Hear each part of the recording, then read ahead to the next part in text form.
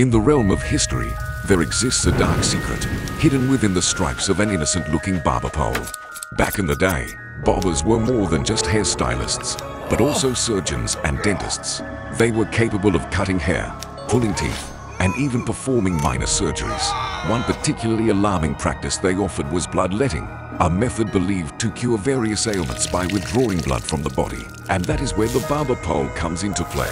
The red, symbolizing the blood that was drawn, and the white, representing the bandages used to stop the bleeding.